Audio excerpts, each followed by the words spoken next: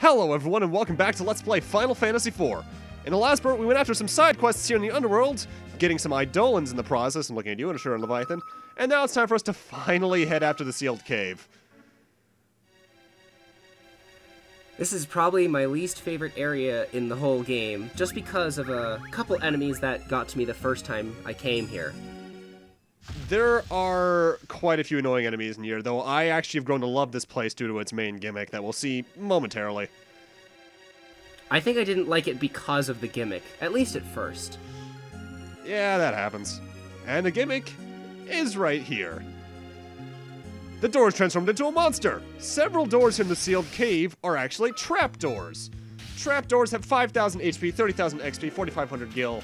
They only have two abilities, target and ninth dimension, which is what they follow up target with. Ninth dimension's an instant kill. However, the best strategy to do it is to reflect it back, thus killing the monster itself. They can also, if they get off their ninth dimension, summon off a few monsters, I think like Chimera Brains amongst that list and such.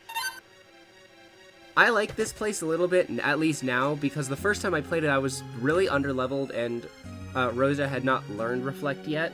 So I kind of just had to deal with the brunt force of ninth dimension. But I guess the thing having 5,000 HP makes it a little bit easier to take down. I think they have good defense, which is the way they get around that, but yeah, actually no, 3 defense, wow, that's pretty low. Okay, here is a vampire bat. They have 1,014 HP, 2,306 XP, and 355 gil. They drop high potions and potions, and they're weak to fire. And their only attack, I believe, is the usual Blood Feast ability that bats have, which takes forever but doesn't really do much damage. Notable, all future trapdoors will be edited out because it's the same fight. Sure, it's a required fight, but yeah, it's not really what's showing time and time again. Now, one thing I should mention that I did in between parts, and I apologize if I mentioned this at the end of the last part. Due to technical reasons, we actually have to re-record this part in particular, so I forget what I said exactly at the end of the last part, but in between parts, I stored the extra fairy rod, the mage masher, the poison axe, the Oichi bow, the sensing arrows, and the angel arrows. Ooh, angel arrows. I wish those existed in later games. Yeah. Mind you, I'm trying to think, what was the next next Final Fantasy game that had a lot of arrow types? Was it 12? 12 has a lot of arrow types. You've got the fire arrows, the ice arrows, parallel arrows, bolt arrows. You've got arrows for every element, and then you have some arrows that do like extra damage.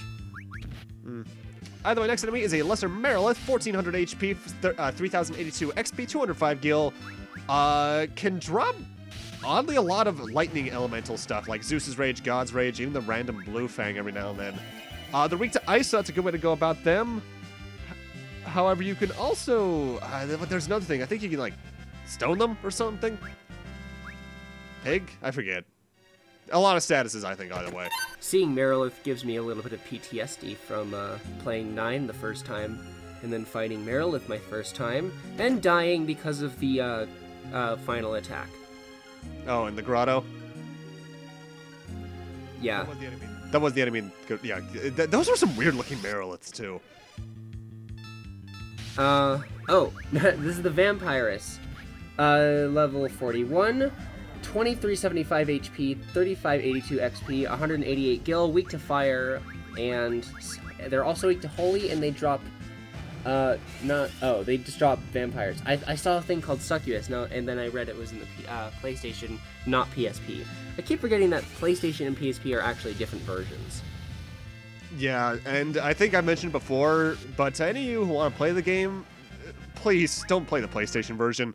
It's also the version I've had that crash on me the most. Like, I distinctly remember one time, just after watching the long-ass poetic stuff scrolled by after you leave Baron with Kain for the first time on the way to Mist. When I tried to save, the game soft-locked on me. I could not do anything, but the world map music continued. I hate that so much. Yeah, it was not fun. Oh, firmer shuriken. Oh my god. Light curtain there, you want to hold on to that, though. That is Reflect, and that will come in handy in the near future. Also, I believe a moment ago we got a Kotetsu sword. That is a weapon for Edge that I believe has 45 attack. I couldn't tell you. Oh, hey, save point. This is not the kind of game where I research the attack levels. I do that for 9 and 12, and sometimes 7. Either way, an upgrade for Edge. Although I believe in here we have another trapdoor. Ooh, I wonder why you're being shown. Maybe it's because you actually decide to show up an enemy. Chimera Brains, I believe, is my guy. Yes, it is. 3,400 HP, 28,000 XP, 1,200 gil. Drops various fire, elemental stuff, fire arrows, the 3 big use things. Its big thing is that it essentially has Blaze or Frost Blast, depending on the version, so can rank out the damage pretty quickly, but not really noticeable. And there we get the Black Cowl. That is a headgear, if I recall, that prevents sleep. And I think it also boosts your stamina, strength, and speed by either 2 or 3. So, in your opinion, what's the status effect that you need to watch out for the most in Final Fantasy IV? Because I can guarantee that sleep is not one of them. Honestly, status effects on you aren't a big issue in 4. The most I can think of outside of like the Lodestone Cavern due to the magnetized thing going on there might be... Ooh. This game, actually, now that I think about it, doesn't really have a big one. It's not like 9 where there's like the virus status you would need to watch out for, or heat especially. Or... Yeah, actually. I don't know. I don't know about you, but I love the virus status effect, especially for late game grinding. Yes, I'm not a big fan of it, especially the one Zorn and Thorn use it on you and Oh, like surprise, Volcano. surprise! You have this status effect that you didn't know was put on you because there was no indication on screen about it. Yep. Mind you, I'm not a big fan of that dungeon in particular because fighting all those dragons I think is a bit dumb. Fighting all those dragons is actually really fun for me because there's always someone alive to fight them, and that's the person that absorbs their wind attacks. Also, I should mention, somewhere along the line of this dungeon, we got the Lustrous Sword, I believe. That's a Holy Elemental Sword for Cecil that increases Strength and Spirit by 3. We're gonna get a better one later. Yeah. So there's no need for the Lustrous Sword. Correct. Plus, I think the blades I have right now are better anyway, in terms of, like, for my uses. It would have been funny if this trapdoor was like a special trapdoor. Like it would, like that was the boss. That would be cool. What I would have liked to see is maybe when you fight it, it summons a boss monster. That would have been interesting. That would have been really cool. Either way, we got our Dark Crystal. Surprisingly easy to get, so let's get on out of here. Oh. That doesn't sound good. Oh, they're having the boss after the goal for once. And we don't have Pelham and Porum this time either. Next boss is the Demon Wall. I hate this enemy, and I'll talk about that later because I didn't understand the strat for it. 19,000 HP, 23,000 experience points, 8,000 gil. They drop. This thing drops just potions. It's immune to literally every status effect except float. Strangely enough. I don't even see why that would be useful on it because it's not a very hardy boss. Best strategy. How do you make a wall float? I don't want to know. Either way, strategy for this: go all out with your attackers. Rydia should be using Leviathan here as it's the most powerful summon we have at the moment. Rosa should use slow on it during her turns just to make sure it doesn't get close enough to you to use its main attack. Because its main attack it'll only use when it gets right next to you, but it's named Crash, and it's basically an instant kill. It doesn't cast it on everyone at once, though. This is one of those cases where it casts it one at a time, so if you're able to keep your inputs fast enough, you might be able to survive with one party member alive consistently. Just good luck living past anything at that point. I didn't know that slow stacked, so I only used it once, and even then I still couldn't beat it because I was really underleveled. It only stacks twice, so you're not really missing that much of an opportunity with it, but it could still be handy, especially in a time boss like this. Honestly, despite being the introduction of the Demon Wall, I don't even think this is remotely close to the worst one the series had. I think that's still sevens. I think my least favorite one is either in Final Fantasy 12, the very first one you fight, or in, let's see, Final Fantasy Final Fantasy 7 is another pretty bad one. My strategy for the 1 and 7 is always just make sure you have Meteor Rain and use it. Because Meteor Rain basically instant kills that fight, but ugh. Also, the rare boss fight where you don't hear the boss theme. Well, that wasn't too bad. Let's get on out of here. Only I can't use teleport. What about warp? Not warp either. Okay, I guess they want us to walk out of here, and we do have to, so I'm just going to be cutting out to the top floor just to make things a bit easier on us once we leave this room. Makes me wonder why they're making us do this, though. Instead of just using warp. It's pretty annoying. Uh-oh. I know that glow. Uh-oh. Golbez! How you doing? Evil Boy does a mind control. Ah, god damn it, Kane. Not again!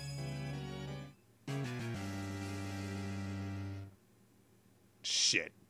That means Golbez has all 8. What is even your goal in reaching the moon?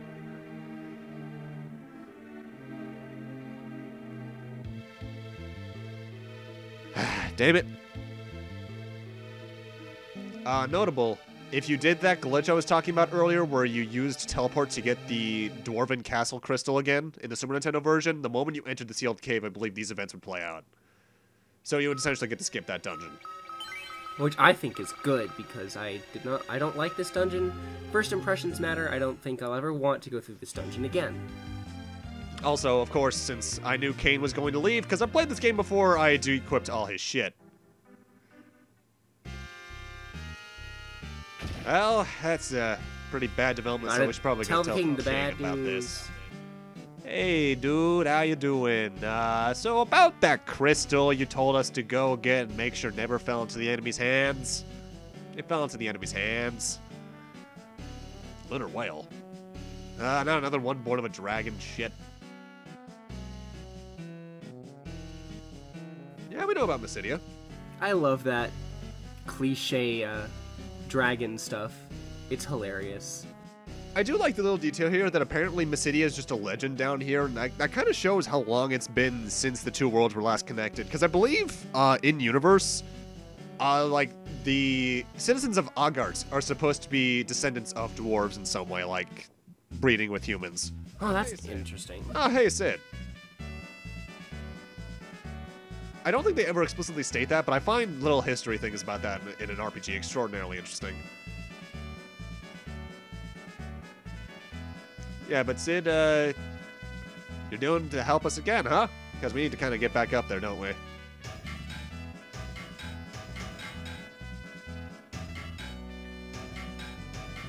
Edge, what are you doing? He's probably sitting and pondering his life. I imagine he's actually probably looking at his reflection in that metal. Huh. Posing. Macho Man pose. Dramatic pose. Power Rangers pose. Oh, no, he's been distracted by women. Hey, hands off Rosa. Thank you, Rydia. That's right, Sid. Tell him what's up. In trouble, boy. Imagine if there was dialogue here. At the same time, though, I kind of wish there... I kind of like the way that it's dialogue-less, because they're getting a lot across with just the motions of the sprites. Show, don't tell. It is a very strong case here. I want to say the last time we saw show don't tell scenes like this was probably in 5 or 6, because I don't recall 7 doing anything like this. No, actually, no. 7 did do this once during the scene where you go to the Shinra mansion basement after Disc 3 starts. I wouldn't know. It's been forever since I've played 7. Oh, shit. Boy. He probably just tripped and fell. Now, I could be having issues recalling because it's been a while since we recorded part 11. But didn't they just do this?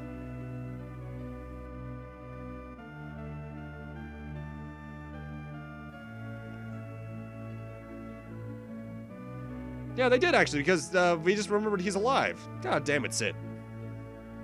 What's the point of faking us out twice with his death like that, huh?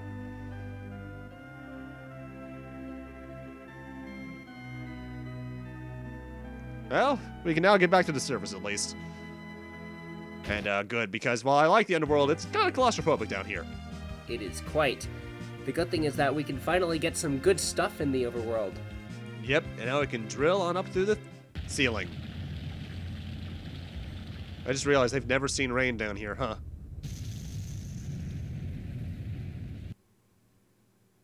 Welcome back to the surface. Very little has changed up here, but we do have some stuff we want to do. Now, we could head over to Baron. In fact, I think that's where you're supposed to go next. But I want to do some other minor things first. Namely, right there, I just withdrew some stuff and stored some stuff, too. I stored the Defender and Slate Blade, withdrew the Fairy Rod, Ruby Ring, and Rune Armlets. Now I want to fly over to Troya.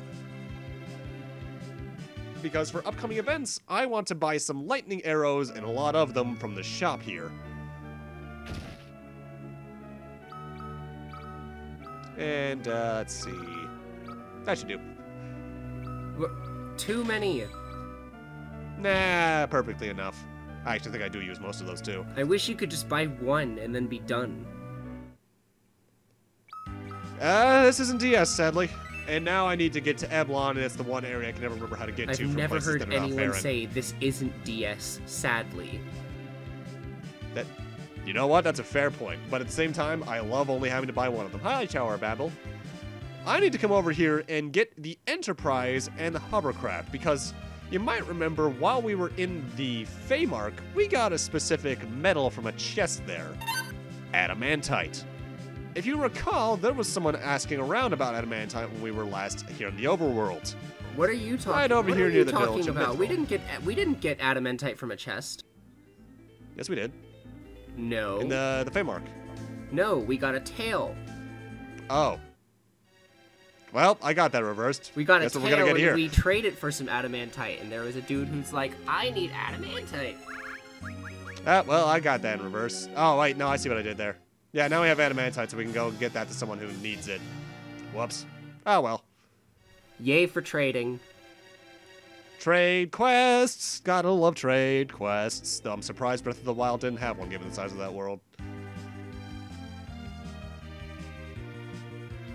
Trade quests have annoyed me a little bit in recent times that I've been playing games. And I don't know why. Sometimes it's just the pure length of them, and how much at times out of the way you have to go to do them.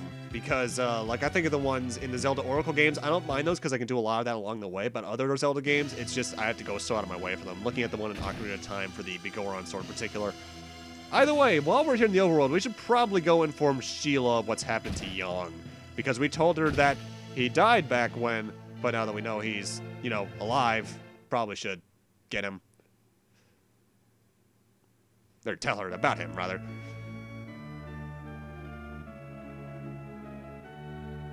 Smack that no good noggin on the noggin for me. With what? Oh. Oh. Hi. Frying pan.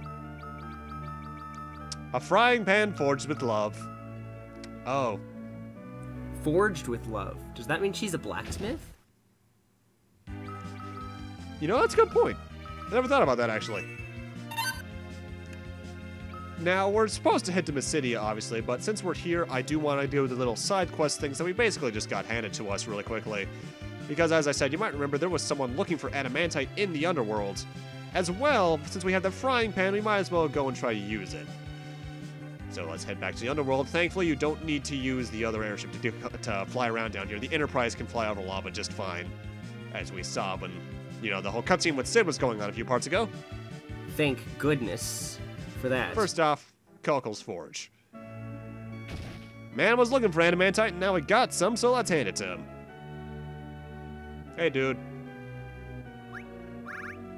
Have some metal. And he wants to take an old sword for us. This is the reason you could never remove the Mythgraven Blade from your inventory to this point. As well as it technically being a key item with an inscription on it, but, you know. I wish you could What you doing? do more things with smithing. I can understand why they didn't, because it's a fairly, not early RPG, but Super Nintendo RPGs you couldn't get too complex with, I think, at least from my understanding of it. But yeah, that's a thing. It makes me wish that this game just had a flat-out key item menu, but I think the first Final Fantasy to have a key item menu was... Ooh, actually, what was it? Something on the Six PlayStation, had probably. one. 6 had one. 6 had one? Okay. And now I had to head all the way back to the Sylph Cave to get to where Young is, because we can actually use that frying pan. Hey, buddy. How you doing? We have a message something from for your you. wife. Ow. Wow, that actually worked. Let this be a lesson, kids. If you have someone in a coma, smack them with a frying pan. For kids, guys. Why won't my arms move? You've been mostly dead all day. Mostly Yeah, dead. cool. And it's not the same as all dead. But yeah, There Young's are types here. of mostly dead that are actually dead. This is actually a side quest I like because you get more than one reward for it. First off, what we're about to get is probably the more important thing to me, honestly. Oh, and yeah, he hasn't met Edge. Meet Edge. He's annoying.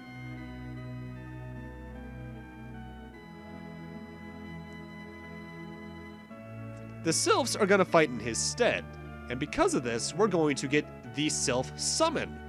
The Sylph Summon's actually a fairly useful one. It does, I think, non-elemental damage in the 2D versions, wind in the 3D versions, because they added that as an element. And it will heal all your party members for a certain amount. I want to say it's the amount of damage done, but I'm not entirely sure about that. Number of damage split by the number of party members makes sense. That might be it. I think that is it, actually. Huh, that was a guess. And so we should probably go take that frying pan back to Sheila, though. Hey, girl, welcome up. So here's your dented pan back, probably. But for doing this, she also gives us the kitchen knife. I believe this is a spoon in other translations. It is the ultimate throwing weapon in the game. It basically is a guaranteed quad 9s. I wish you could I never throw it. because then you could be the next Tonberry. Well, the first Tonberry, technically, The because first Tonberries weren't Tonberry, introduced that's until right. But 5. the first Tonberries didn't appear until 5? Yeah, in the Leviathan Cave, I believe. Or the area near that. Oh man, I don't remember. Feels right. I know they were in 6 and they were called Pug. They're called Pug in 6, yeah. Either way, with that, all the side quest stuff I wanted to do is done, so let's head on over to Mysidia. How the heck do you have this map almost completely memorized? I have played this game way too many times. Oh, hey, you guys were waiting for us, apparently. Up the Tower of Prayer we go. That's the place that I talked to the Elder earlier after the Palamamporum thing happened. Oh, here we go again. One born of a dragon, bearing darkness and light, shall rise to the heavens. This scrolls so slowly it might as well be an audiobook with little beeps indicating turn pages. Over the still land. Beep. The moon's light eternal brings a promise to the planets. With bounty and grace. Bounty? Scroll. Time to make the legend Lettuce. come true. Let us pray. Delicious lettuce. So what are we praying for exactly? I guess that lunar whale thing they were talking about earlier. Light. Oh, god damn it, we summoned Leviathan. He's back. Actually, flying Leviathan to the moon would be pretty freaking cool. That would be hilarious. I could see that in some kind of ROM hack meant for laughs and giggles. Actually, it kind of reminds me of the idea from the Delta episode in Omega Ruby Alpha Sapphire, riding Rayquaza up to do the meteorite thing. Oh, man. Whoa, that's a thing. I don't know why. I always thought that it looked kind of derpy in that cutscene. I don't know why. The lunar whale has like 3 different designs depending on what you're looking at. The sprite work is different. The FMV work there is different. It looks different in 3D. It's an inconsistently designed ship. But we're to fly to the moon because someone awaits us there. How are we going to get there? Oh, gee, I wonder. The lunar whale. Come on, Cecil, man. It's not that easy. It's not that hard. He's right. Yeah, it's the not that lunar whale easy. does allow us to get to the moon. Get your spacesuits. Because you can't breathe in that atmosphere. And we could go to the moon right now. However, I want to do some minor things really quick. First off, I want to buy a wizard's hat here in Mysidia for something that'll happen next part. And I also want to go back to the Underworld, because the thing is about the whole thing with Cecil. When you give him the adamantite, it's not immediate that he'll have the next thing ready. You need to wait for a certain amount of time. However, in this case, that specific cutscene is the amount of time you need to wait, basically. I'm not sure if it's determined by plot events or just a certain amount of time. I thought it was by certain plot events. I'll probably have the answer come up in a call out right about now, so we'll have the true information there. But for doing all of that, getting the adamantite, we get the Excalibur, one of Cecil's best weapons in the game. In terms of what it at least does, in the 2D versions. I think it's the second best in the 2D versions. It's one of the best all the same. Let's see. Yeah, there's only 3 weapons stronger than it in the Game Boy Advanced and PSP version. 120 attack, 99 accuracy, 10 strength. That's really good. And we actually have an immediate use for it. Because you might remember there was someone that said that we had to go face someone else here in Baron before we could face them. Or rather, someone in Baron told us we couldn't face them until we fought someone else. Now that we've done the Sylph Cave sequences, not the Sylph Cave, the Feymark sequences, we can do that. So let's head on down to the Ghost of the King. Hey, buddy. How you doing?